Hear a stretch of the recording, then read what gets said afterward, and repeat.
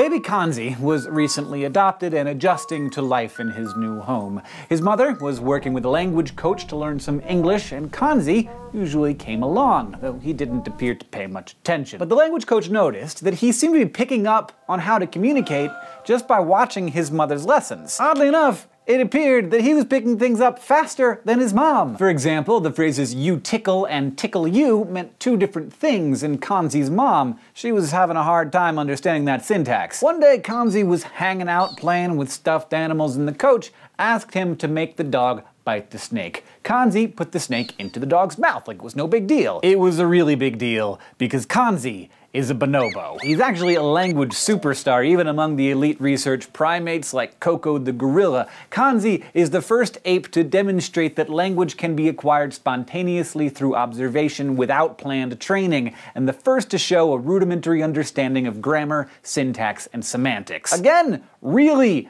big deal, especially because for years humans have been proclaiming that it's language that sets us apart from other animals. But are we really alone? Turns out that question keeps getting more and more complicated. Technically, we define language as a set of spoken, written, or signed words and the way we combine them to communicate meaning. If we change that definition to include the use of complex grammar, then maybe we are alone. But if language is simply the ability to communicate through a meaningful sequence of symbols, as I might do while looking for a bathroom in Sweden, or Kanzi does when she's asking for roast marshmallows, well then, welcome to the club, apes.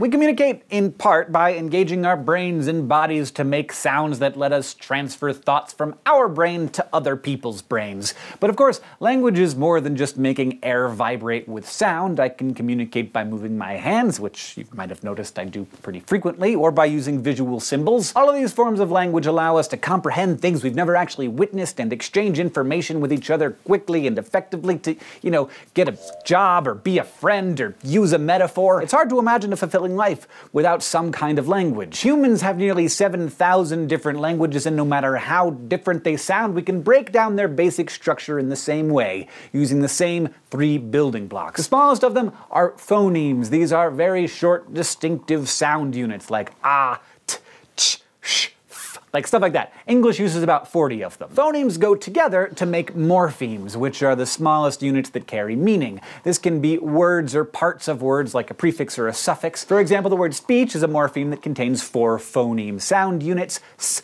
p, e, and ch. From there, you arrange morphemes into your language's grammar or system of rules, allowing you to say the things that you want to say. So those 40 English phonemes give us over 100,000 morphemes that produce the more than 616,000 words in the Oxford English Dictionary, which can be arranged into an infinite number of sentences, paragraphs, Wu-Tang lyrics, or Shakespearean plays. And just as the structure of language starts small, so does how we learn language. And we start very young. The word infant comes from the Latin infans, meaning not speaking. But as early as 4 months, they can recognize differences in speech and start to read lips matching mouth movements with their corresponding sounds like ah, e, I, o, ooh. And even at this age, you gotta watch what you say about kids in their presence, because this also marks the beginning of receptive language, or the ability to understand what's being said both to and about us. Soon that receptive language blooms to accommodate productive language, when instead of just understanding other people, babies start developing the ability to produce words. Of course that takes a while, but in the meantime they get a lot of practice babbling.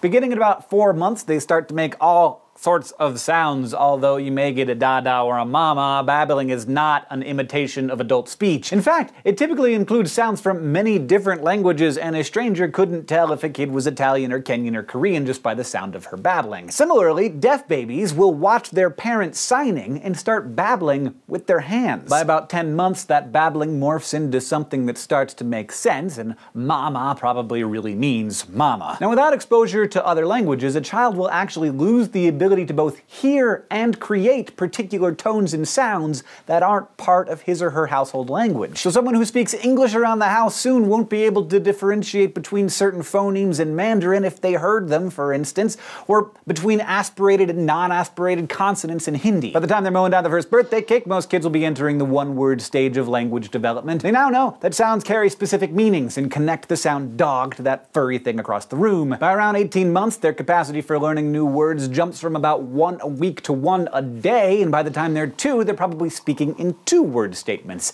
These choppy sentences are kind of like a telegraphic speech. They sound like clumsy texts or old-school telegrams, using mostly nouns and verbs. Want juice, no pants, that kind of stuff. These little sentences make sense, and they follow the rules of their language's syntax. For example, an English-speaking child would put an adjective before a noun, black cat, while a Spanish speaker would reverse that, gato negro. From there, the average kid is soon uttering longer phrases and complete sentences, refusing to put pants on and demanding more crackers. Most humans hit these same milestones during their language development, but there are competing theories about how our infant babbles turn into complex sentences and how we acquire language. You'll remember B.F. Skinner, the pioneering behaviorist who brought us learning through reinforcement. He believed language was a product of associative principles and operant conditioning. Skinner argued that a kid learned to associate words with meanings largely through reinforcement. So in the Skinner model, for example, if baby Bruno says mmm and his mother gives him some milk, he'll find that the outcome, both the milk and the attention, rewarding, and eventually work his way up to saying milk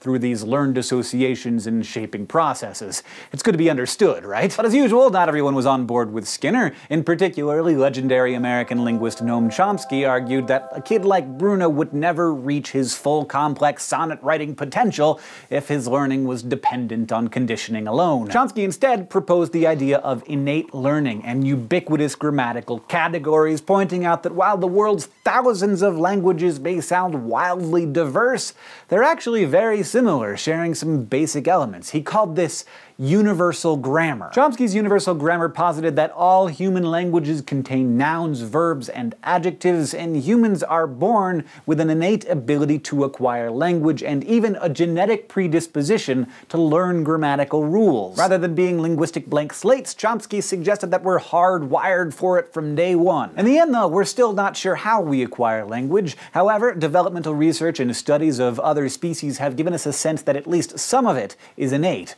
while the role of learning and exposure is also important. So if it's true that all humans have some innate capacity for language, where in the brain is it sitting? We've talked a lot about how function is localized in the brain, and that is definitely true for some aspects of language, but while speaking, reading, writing, and even singing all fall under the language umbrella, their locations in the brain are a little more complicated. Consider aphasia, a neurological impairment of language. People can experience lots of different kinds of aphasia depending on whether they've suffered an injury or stroke or a tumor or dementia. So maybe they can speak but not read. Maybe they can sing but barely speak, or write but not read. The region of the brain known as Broca's area in the left frontal lobe is involved with the production of speech. If I suffered a trauma to this area, I might still comprehend speech, but struggle to speak. Although I might still be able to sing, because that's conducted elsewhere in the brain. On the other hand, if that falling coconut struck another region called the Wernicke's area, a region in the left temporal lobe involved in the expression and comprehension of language, I'd still be able to speak, but my language wouldn't make any sense. So you might find me saying something like, "It was 2 pizza, I called Purple Brother on the television." Aphasia and other brain injuries remind us how thinking and language are both separate and intricately entwined. For instance, it's hard to say if nonverbal ideas come to us first and we think of the words to name them, or if instead our thoughts are born in language, or if we'd be able to even think without it. And because language often helps to frame your ideas, your thinking might actually be influenced by which language you're using. So what are the implications of this if we expand the definition of language to include other species? How might Kanzi's ability to communicate that he wants a marshmallow affect his thinking? And how might that thinking influence his language progression and his identity? If only I had the words to describe how fascinating this all is. If you understood the language I was using today, you learned how languages are built from phonemes, morphemes, and grammar, and when children acquire receptive and productive language and pass through the babbling 1-word and 2-word phases of development, development. You also learned some theories on how we acquire language, what brain areas are involved, and how thinking and language are connected. Thanks for watching, especially to all of our Subbable subscribers. If you'd like to sponsor an episode of Crash Course or even be animated into an upcoming episode, just go to subbable.com/crashcourse. This episode was written by Kathleen Yale, edited by Blake T. Pastino, and our consultant is Dr. Ranjit Bhagwat. Our director and editor is Nicholas Jenkins, the script supervisor is Michael Aranda, who is also our sound designer, and the graphics team is Thought Cafe.